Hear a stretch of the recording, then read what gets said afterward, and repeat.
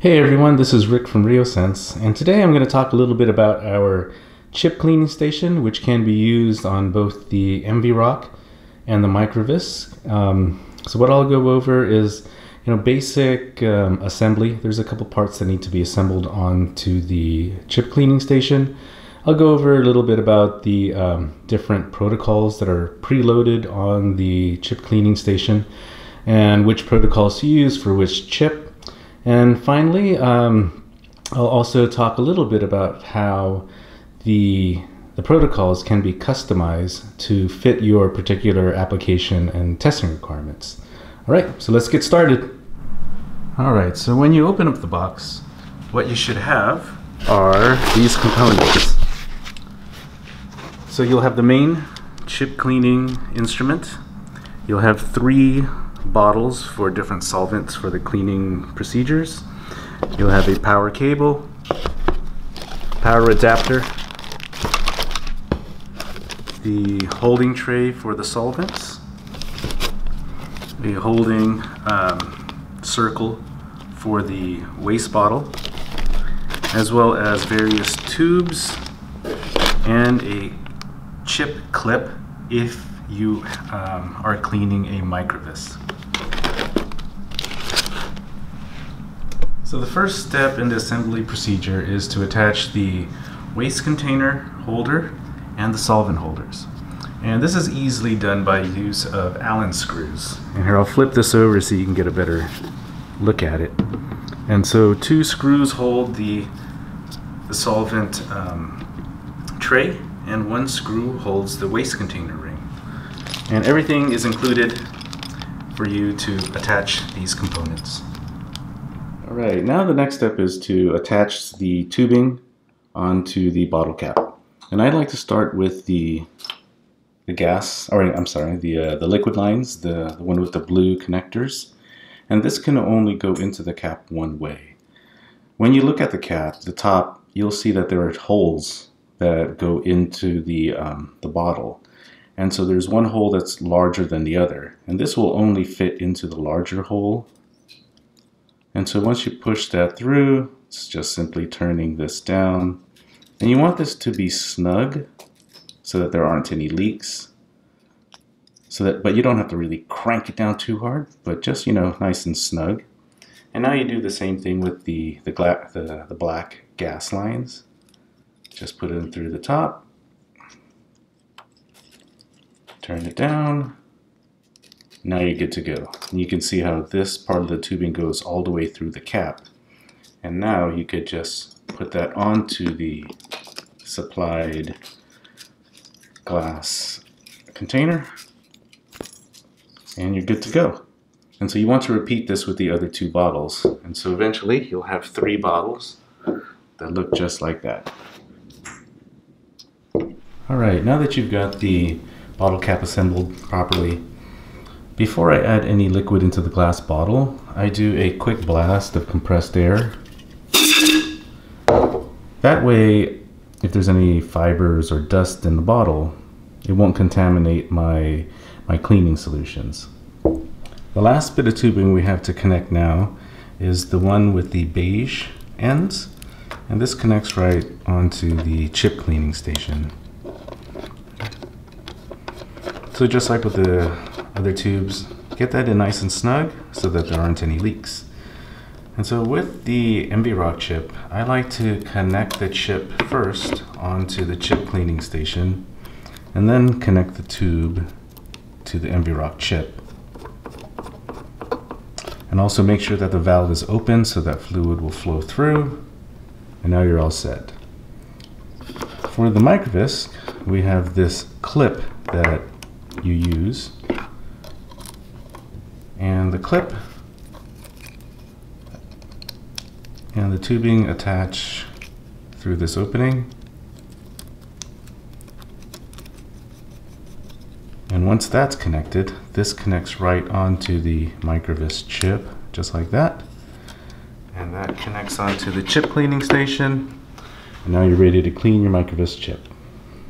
Okay, now that the chip is plugged in and the bottles are all in their correct position, you can turn on the unit using this button, this main on-off switch in the back.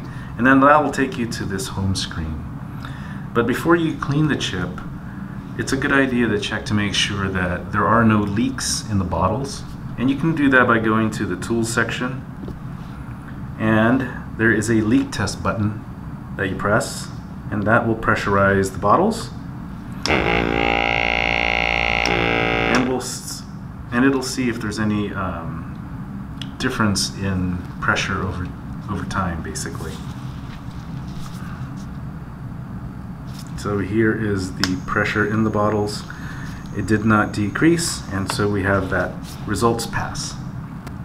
Other cool features of the tool section are chip test and flow test. And by pressing chip test,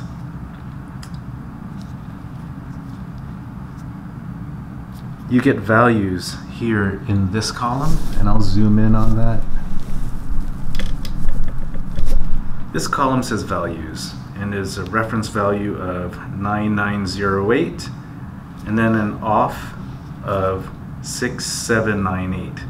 This is basically a UTI test for how the pressure sensors are reacting.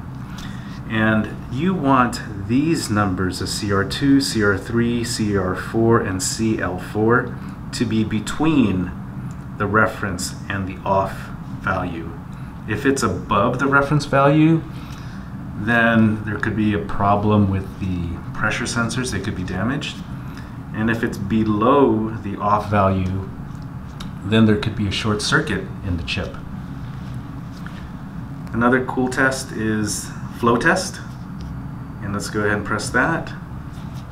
And what this does is it pumps air through the chip, and we're actually measuring the viscosity of air and how the pressure sensors react to the air pressure.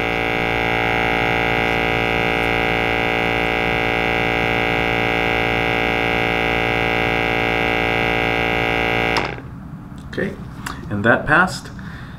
This is a nice R-squared value profile. If this had been skewed where you maybe had one of these dots much lower than the rest, then that's an indication that possibly that pressure sensor may also be damaged. Okay, once you pass all the tests, then you can go ahead and clean the chip. And so one thing I want to point out here in this top section is the chip ID, and this will match the ID of the chip. There are 3 different protocols that are loaded onto the chip cleaning station, and you can access those by hitting this button or by hitting the protocols button. Each of the protocols are designed to test a certain chip. And so the chip that I am testing today is an A20 chip, and that tells me it's a 200 micron depth channel. And each of the 3 preloaded protocols has a description on them. And it's easier to just go through each one to look for the protocol that will work for this particular chip. And so this protocol that I highlighted is aqueous low mid, and the description is this protocol is for A100 to 200 micron depth chips and B40, B50 chips, and those are B series chips with a 40 or 50 micron depth. Knowing that my chip is a chip that's 200 micron, then I know this is the proper cleaning protocol for my chip.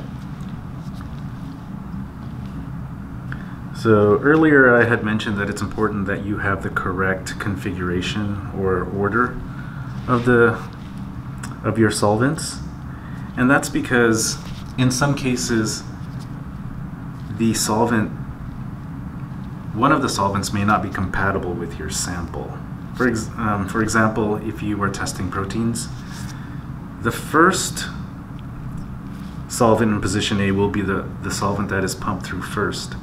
And if you had maybe mixed up aquat or your buffer with IPA, which is in the second position, if you had flipped that, a lot of times IPA and proteins are not compatible and will cause that to crash out, which could lead to clogging your flow channel.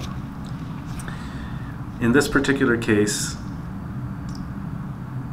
this cleaning protocol is meant for cleaning aqueous-based samples. It's always a good idea to test before you clean the chip. Test your sample with the very first solvent.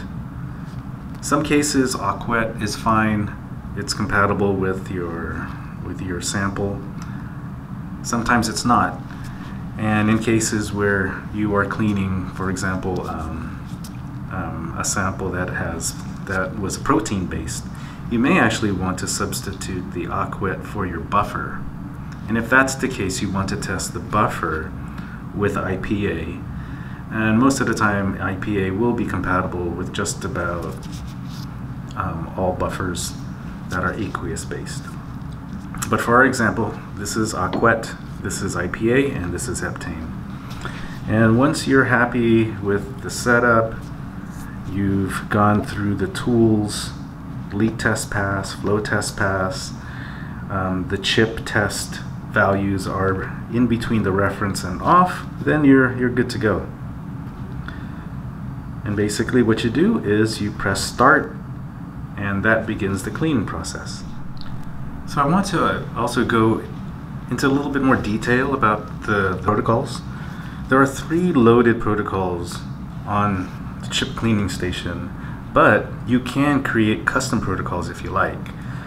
And a quick overview of that is if you go to protocols by pressing this button, there's a new button here, and that will allow you to customize your protocols.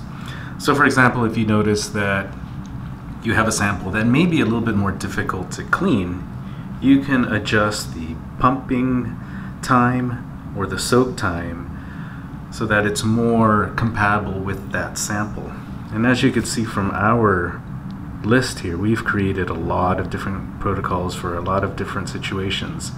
And if you find that the preloaded protocols just aren't adequate, then give your rep a call, and then we can help you go through how to create a custom protocol for that sample. And so this is an example of how you can manipulate a basic protocol and make adjustments to it. Then you can rename it, and now you have a different protocol for whatever special application that you have.